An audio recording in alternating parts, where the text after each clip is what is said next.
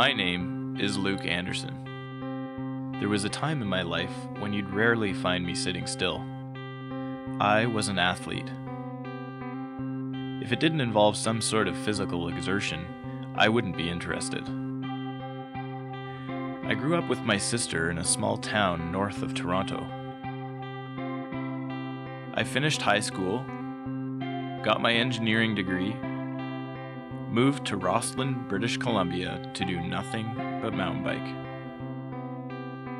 Late in the riding season, my good friend Johnny and I were riding a tricky trail and came upon a large gap jump which we had heard other riders talking about. Johnny went first and cleared the 25-foot gap without a problem. Of course, I had to give it a whirl as well, and after the fourth run-in, I had gathered all my confidence, figured out which gear was best and how much speed I needed. I gripped the handlebars tightly, cranked down hard on the pedals, left the takeoff platform, and my life as I knew it.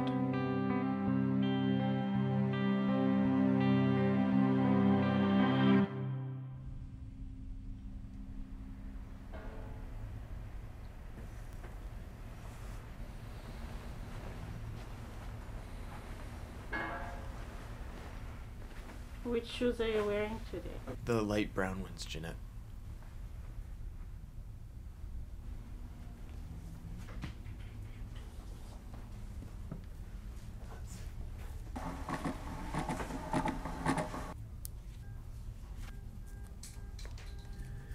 There are two things that I would like to share with you. The first is pretty straightforward. Don't take any off-road cycling tips from me. Touchdown. Locked in. The second is a little more involved.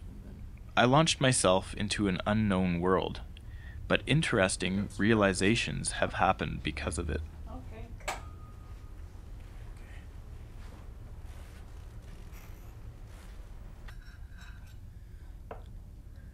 I had never considered myself becoming a filmmaker, but my burning desire to share a story pointed me to a video camera, an apparatus covered in little buttons and switches that frustrates even the most dexterous, let alone someone like me, without the use of my hands. It's difficult adjusting to something different, but when you launch yourself into the unknown, you're forced to face your fears head-on. I've always had an urge to face fears head-on, venture into uncharted territory, and do things my own way. Some used to say that I'm crazy, and rightfully so. There's a reason for continuing to choose to do things the way I do. It's all about the quest for the adrenaline rush that comes with pushing the envelope and achieving something. These days, pushing the envelope means leaving the past behind and closing some doors. But it also means opening new ones. To say that I was depressed following my accident would be an understatement. I struggled to find things that would fill the huge gap that was left in my life. It took a long time, but then, fed up with feeling down, I broke out of the self-imposed prison that I had created for myself. I began doodling on my adapted new computer. I helped a friend illustrate a book he had written for his nephew, and I found a new way to express myself through the art of filmmaking. We're at the X. That didn't take very long. No, that was a quick trip.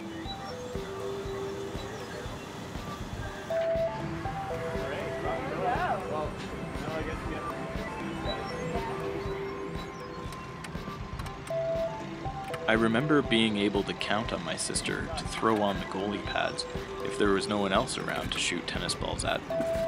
I also remember seeing her by my bedside after a 7-hour-long surgery. It was as if she was wearing those goalie pads again, only this time they would help cushion the bumps we would find while going down an unknown road. During difficult times, I let myself know that I'm not alone. I can count on those closest to me to be there to help me through, keep me on the right path, and be there to cheer me on at the finish line.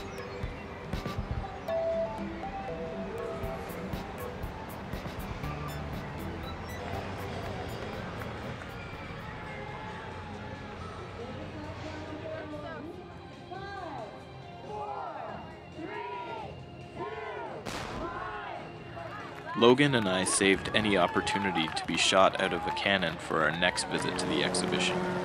We continued on our quest for something that would make our trip as exciting as when we were last there as kids.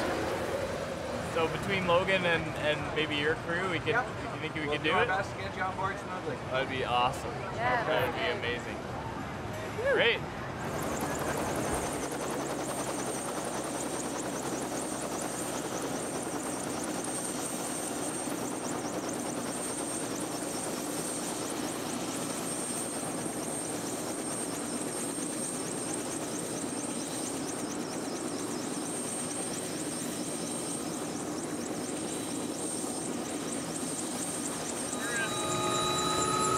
More than I'd ever hoped for.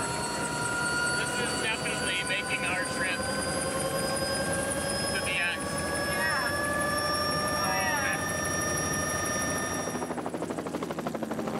X. Since launching myself into an unknown world, I've come to anticipate difficulties and frustrations when trying something new. Barriers that I find in my travels are more easily overcome if I set out knowing that there may be one or two around the corner. With that in mind, it's much easier to stick it out and hopefully reach a final destination. The barriers I encounter usually sidetrack me, and I often find my final destination to be different from my original vision. I've learned to not let that disappoint me, and I try to let myself realize that I haven't failed. Failure only happens when I haven't bothered trying at all. Like the human cannonball, I believe that we've all got a built-in safety net that catches everything learned with each endeavor. One of my biggest fears that I've had to face is being comfortable asking others for help. I was a very stubbornly independent person before my accident. Getting kind of cold. Rarely did I ever ask for help. I was too impatient and proud to ask others for a hand. Come over here and we'll both get on corn dog camp right here. You can see. Ready? I'm still working on being patient, but let me tell you, life is so much easier when you share the load with someone. As my net continues to catch things from my experiences, I've found that my life becomes more and more enriched. I am convinced that I'm a better person for having found myself in an unknown world and facing my fears head on. Wow.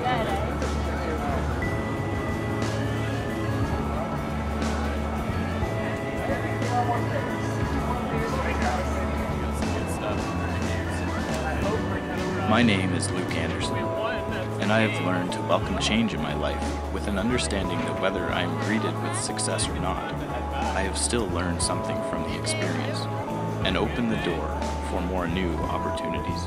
Yeah. Well, you go first and I'll follow.